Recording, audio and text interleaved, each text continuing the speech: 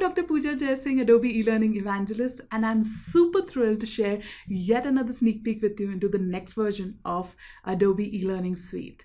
If you've missed out on previous sneak peeks that my colleagues Alan and Vish had shared, please check out the Captivate blog page and you'll be thrilled to see the new features we are going to introduce in Adobe eLearning Suite and Adobe Presenter.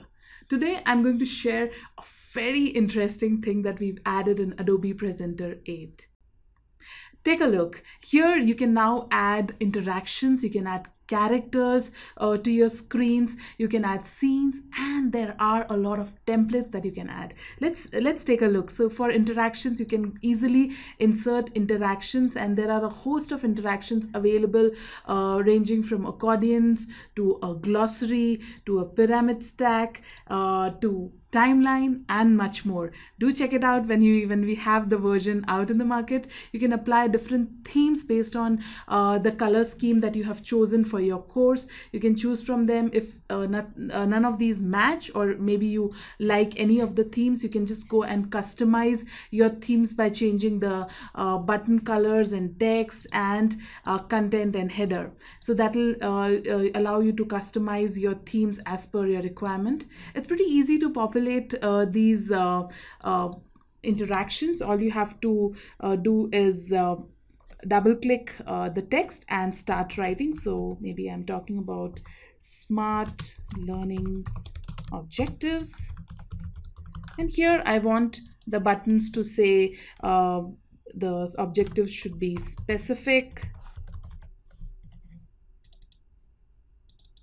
measurable, and so on. So here I can easily delete or add buttons. So if you want to delete this particular button, just double click it, and then there is this button to delete this particular accordion. And if you want to go and add, just go and click the add button. It adds a new accordion. So I need 5 accordions here, so I'll add it this way. And for the description, again, I just have to double click and start typing the text I want to appear. I can also add audio, images, and I can decide the placement of these images.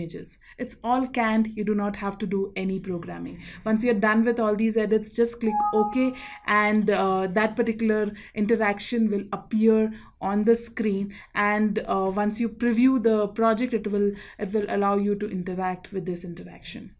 You can also add ready characters to make your story more interactive and interesting by adding coach and maybe actors for your scenarios that you're adding. So here you can add a character by simply selecting and clicking OK.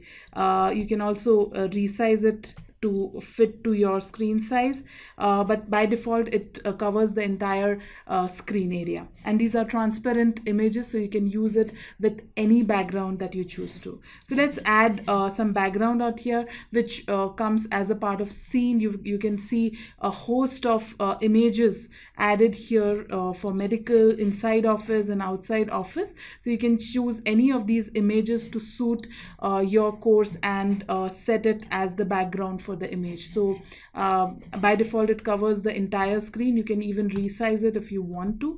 So I'll just keep it that way, and then you can add characters on top of it. And these characters come in various categories like business, casual, illustrated, and medicine. You can choose any one of these and make your e-learning courses better to work with.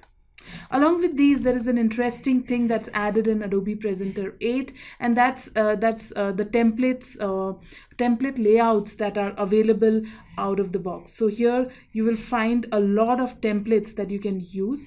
All you have to do is select one of them. So maybe I want this one to go in my project. I'll just simply copy it, go to my presentation, and paste this slide here. What it will do is it will take the color scheme of your of the theme that you've selected for your course, and it will add this particular template with the same color scheme.